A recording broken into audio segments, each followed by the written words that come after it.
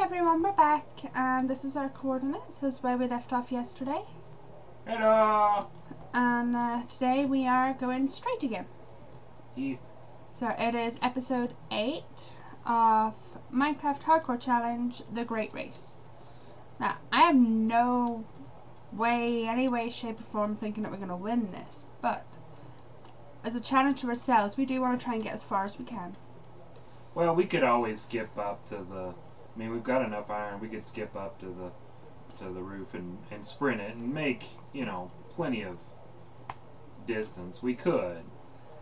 I just don't feel comfortable doing that. Well, we're going to go in here for today, and then you're keeping track of the day, right? What day is it? Yeah, it's day 7. Okay, so...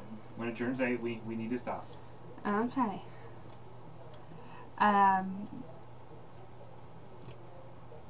This whole episode is going to be more or less, you have to listen to us talk while we dig.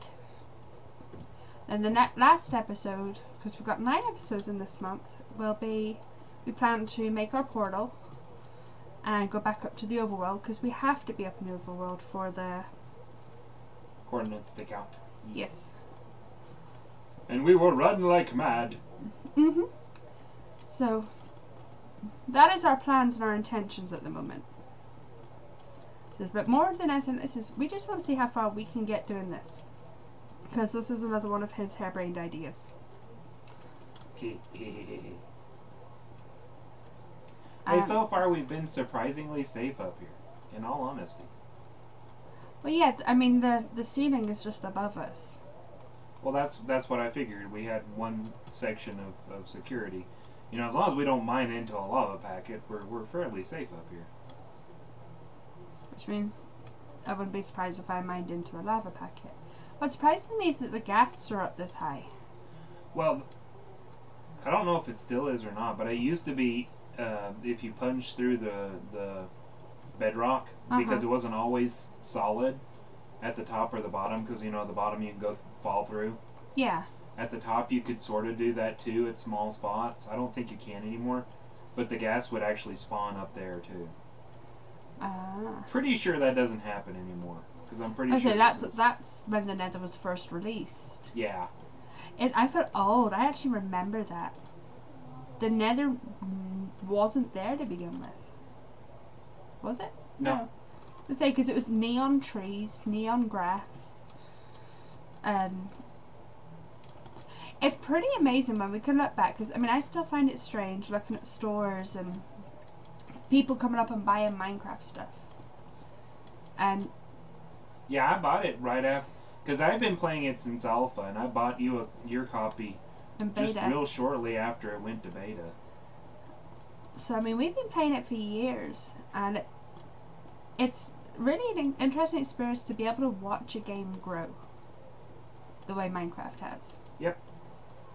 It is fascinating, and it's not it's exciting to see it do so well. For me personally. You know, I'm excited for everybody that's still currently working on it, and I mean it's just fascinating.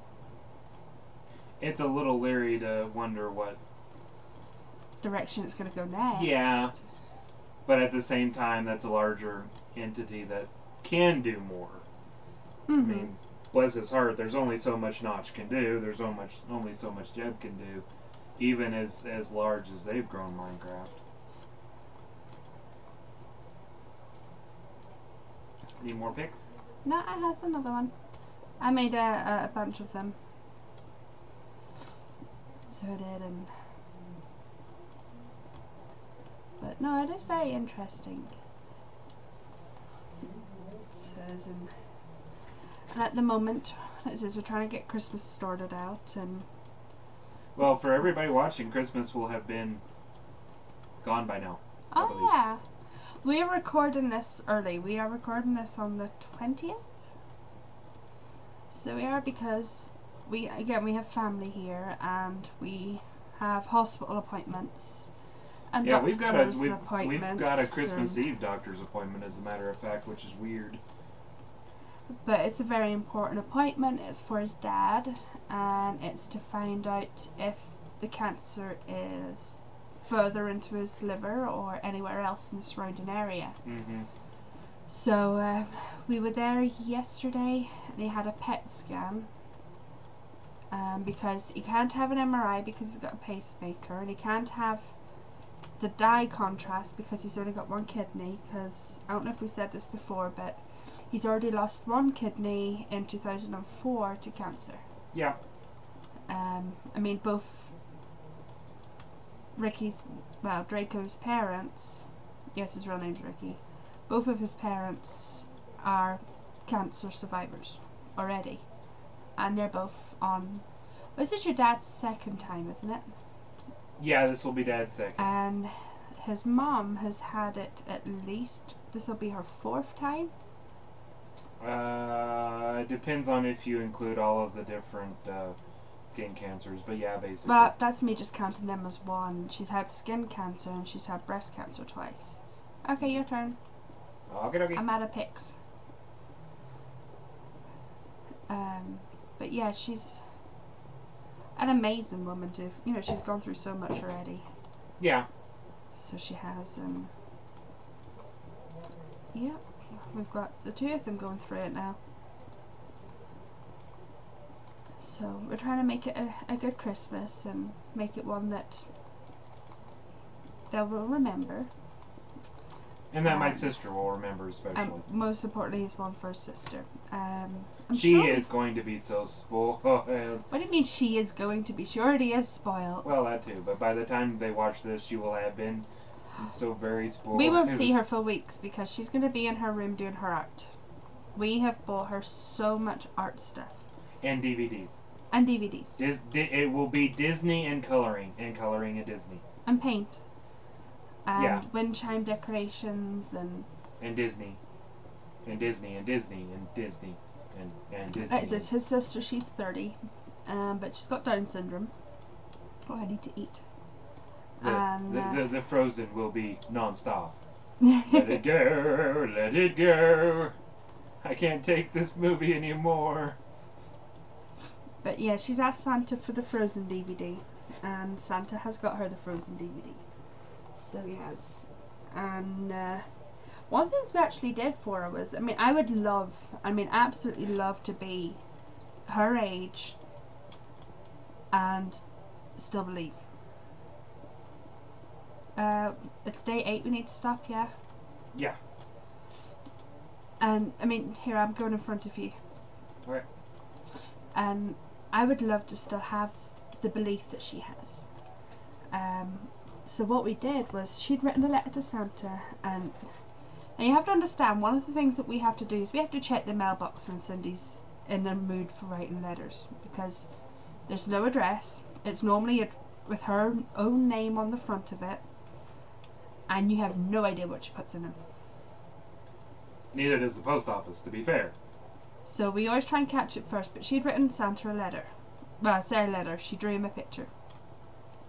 So what I did was, we were leaving it, we were going to another hospital appointment that morning. So I put the letter in my handbag and I said, I will make sure Santa gets it. So I went online and I found a thing where you can do the personalised letter from Santa. And I got them, well, it was a personalised email technically, and then I printed it out for her. And I got the envelope and I hand drew a postage mark so that she didn't get suspicious, because she knows things are meant to have stamps on them. And so she got a letter from Santa. And then she saw him at the theater. Yeah, we were lucky enough, we went to a Christmas Broadway. Yeah. Christmas on Broadway, I think is what it's called. I nearly pooped myself. Okay, that was close. Let's just do that. And lo and behold, there was a man beside us. Well, I say beside, he was just in front of us a little bit. Who would be even I thought he looked like Santa. And he did. He really did. And if you could have seen her face, her eyes lit up, and look who it is. And he was very gracious, and he came over and he asked us to take a picture with her. So he did, so that she had a picture, and she just absolutely loved it. So we were able to reiterate to her that Santa's everywhere and Santa is watching. She also stuck her belly out as far as she could, said, "I'm fat, just like you. I'm sorry." Yeah, while rubbing her belly. I mean, if the one-liners this girl comes out with is so funny because it's so situational. Like, for example, she burps, and we've been teaching her manners and that, and we're telling her, you say excuse me. So she does. She says, excuse me, my tummy burp. Well, the other day, it was the other day before the musical, we were at a restaurant and she farted. And her reaction was, oh, excuse me, my bottom burped. Yep. She just the one-liner she comes out with is amazing. She's no idea what. My favourite's still her knock-knock jokes. If you can call them that, yeah. Well, for example, I'll tell you a Cindy joke. Knock knock. Who's there? Santa. Santa who? Knock knock. Who's there? Ricky is a donkey. Get it? Nope. That is a classic Cindy joke. Yeah, it is. My hands are sore. I go. No, Rick. Ow. Well, you said your hand was sore, so. Yeah, but I meant sore as in I've been having problems with my arm sore.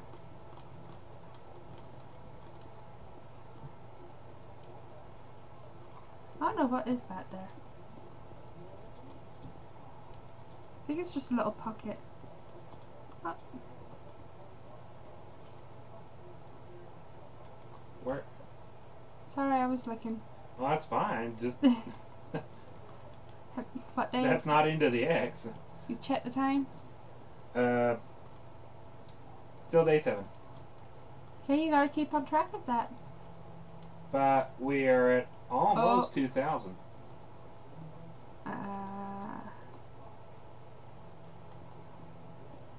I would wonder, how did they make the noises for the guests? I don't know. I would love to know how they did that, or what they used. You know, is it like a cat's meow that they like distorted? Is it freaking chinchilla noises that they've distorted? I don't know, but to me it would be get a baby's noise and distort it heavily. What the hell, baby, do you hear? Well, no, you drop the octave significantly. To me, it sounds significant. like an animal, not a freaking baby. You drop the octave for the howls. I ain't you having raise your the octaves babies. quite substantial for the normal, and you speed it up. Freaking babies you've been seeing or Our listening to. offspring will be that of the demon. I mean, I don't know what you mean.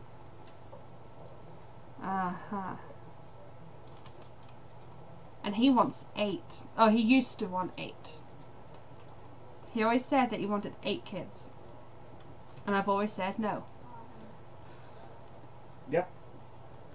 Why did you want 8 kids? Well, I figure we have to adopt at least one to have a decent pitcher.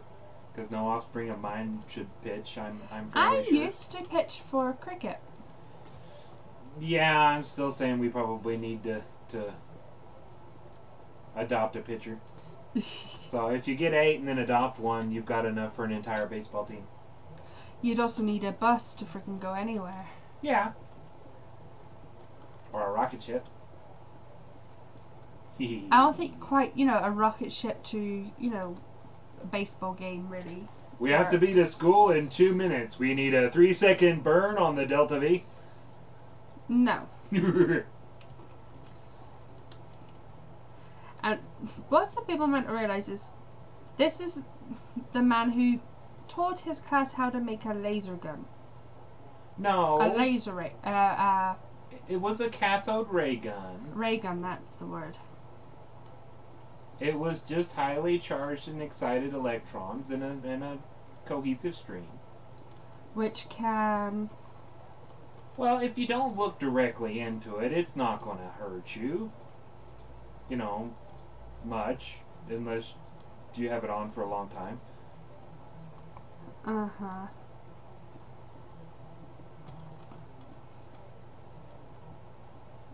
Well... And this is a man that's applied to become a school teacher. Well, see, these are the things that are important for our youth to learn. Yeah, how to build a ray gun and, you know, the zombie apocalypse. Yeah, nuclear physics, atomic ray guns, What day is spaceships. it? It's still 7. But we're over 2,000. Yay. Yes. We are making the progress. Yes, we are. So anyone who's watching this is bored, I do apologise. We should have a little bit more interesting episode next one. Yes. Instead you're just getting to listen to us. Yes. Well, you know, it's after Christmas. You guys should be relaxing and enjoying the sights and sounds of family and friends and presents and... What'd you get for Christmas, mister? I don't know. I haven't gotten it yet. Liar. I do have a tablet that I've been using an awful lot, to be fair. For?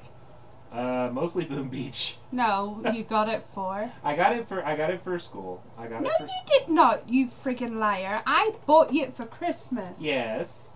Not just for school.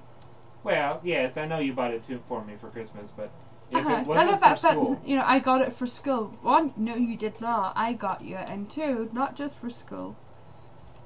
No.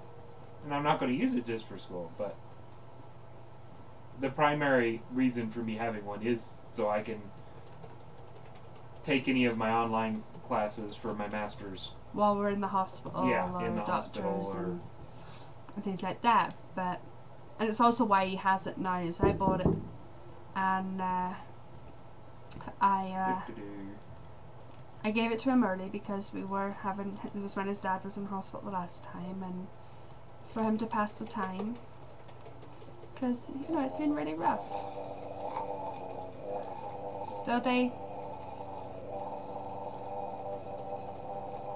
I have wood if you want to make a chest. No, I'm just throwing it behind us. The next person who comes through this tunnel is going to have a massive amount of netherrack just everywhere. I wonder how much longer because somebody's knocking on our door.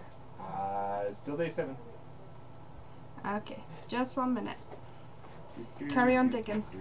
Okay, okay. Diggy hard. Oh. Of course, naturally that's my mouth. Diggy. But when recording at the moment, I'm sorry I didn't answer straight away. What do you want him to do? Okay, well, we're recording right now. Diggy. Behold, the depths of netherrack. Here where ancient pigmen built their civilization. Welcome back. Sorry about that. Listen, we're living with our in-laws. And we do warn them. We normally tell them when we're recording and please bear with us. And instead he just sat at the door banging because he wanted you to build something. And bear with us.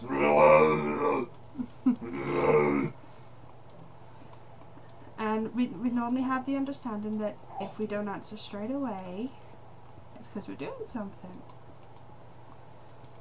Hey, that's what you... Not that. You ain't that lucky. So, oh. That's what I was meant to do. But yeah, all of that because I want you to build him a it's tree. day 8. Oh, typical. Yeah. Okay, everybody. I will go now and show him what he wanted, and we will see you next time. Yes. Bye. Bye-bye.